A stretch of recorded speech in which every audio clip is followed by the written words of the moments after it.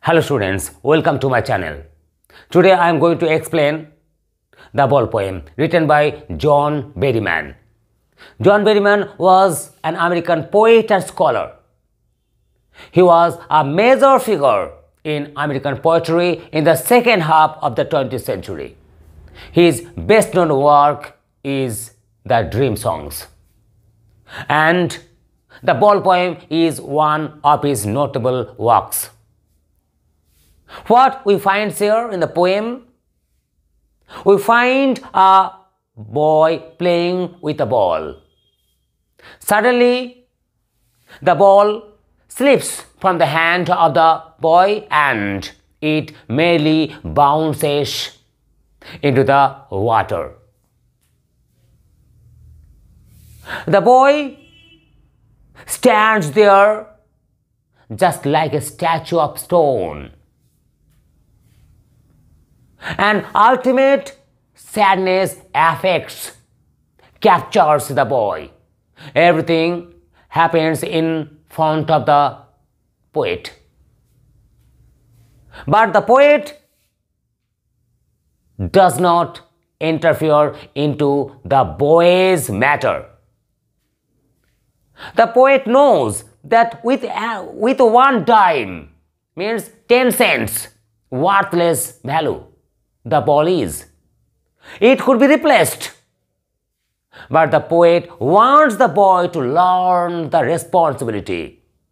The boy has lost something for the first time. Therefore, the boy is gaining knowledge about the loss. Because there are many things the boy will lose throughout his long life. But it is not possible to replace everything. The boy, this is the art of possession, and everybody is trying to grab something. Therefore, the boy has to learn and has to stand up when something valuable he will lose. He will lose some dear ones, and that will never be replaced by anything or with money. Therefore, the boy has to learn it. This is the main theme of the poem. Let's see Linewise. What happens here? What is the boy now who has lost his ball? Means, how is the boy? How is the conditions of the boy who has just lost the ball? What is he to do? Means, what he will do who has just lost the ball? I saw it go merrily bouncing down the street. I may say the poet saw. What did he see? He saw the ball slipped out from the hand of the boy, and it merrily bounced down the street, and it finally fell into the water body.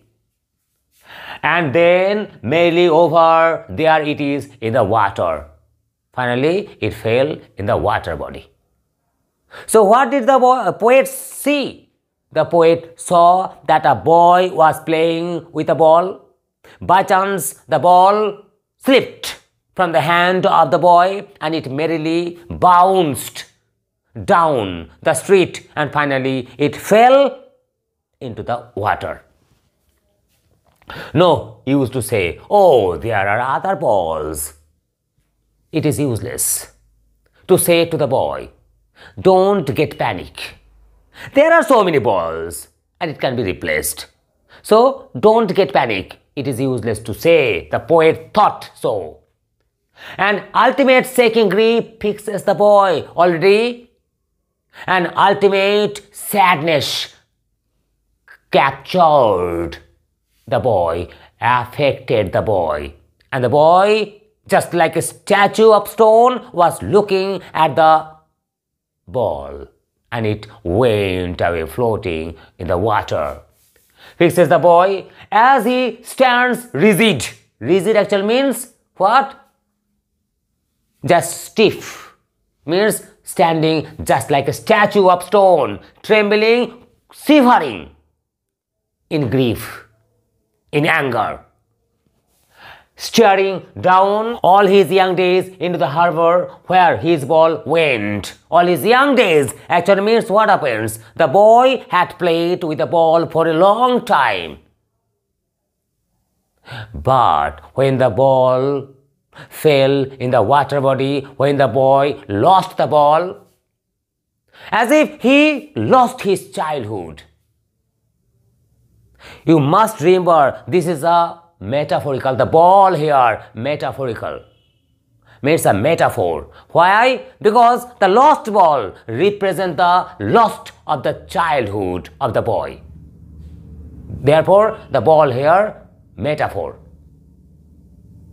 And what happened then? I would not intrude on him. The poet doesn't want to intrude, means interfere into the boy's matter. Why?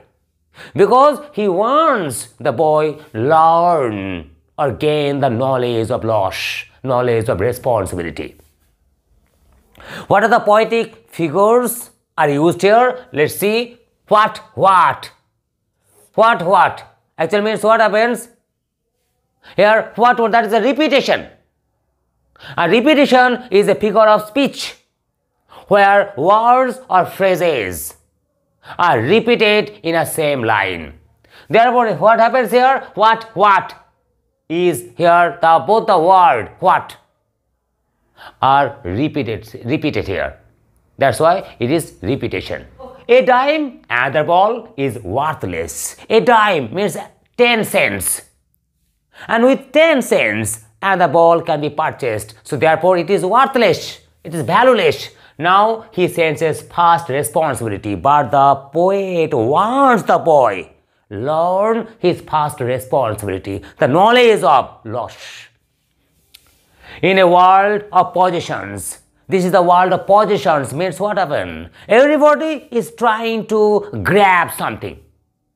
Therefore, they all are running after earthly possessions, wealth, prosperity, fame.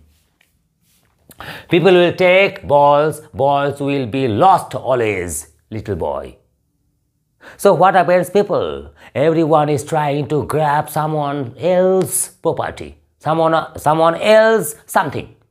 So the boy, in the way of his life, will lose many things. And the boy has to understand that. Therefore, he has to adjust himself. That's why the poet doesn't want to interfere into the poet's matter, into the child's matter. And no one buys a ball back. And nobody is going, here the poet can buy another ball for the boy. But on the way of life, the boy will lose many things and everyone will not come forward with to replace whatever the boy will lose. Money is external. Money doesn't matter. Because there are many things which can be purchased or bought by money or with money. So, money is external. He is learning well behind his desperate eyes. That means the eyes that is full of despair. The boy is upset because he has just lost his ball. The epistemology of loss, the knowledge of loss, the boy is gaining for the first time. Because the boy just has lost a ball. Therefore, he is gaining the knowledge of loss. How to stand up, knowing what every man must one day know. And most know many days how to stand up, because every man, everything will happen. Means everyone in everyone's life, there will once come who will lose his dear ones. And those things cannot be replaced with money. That's why here money is called external. And the boy has to understand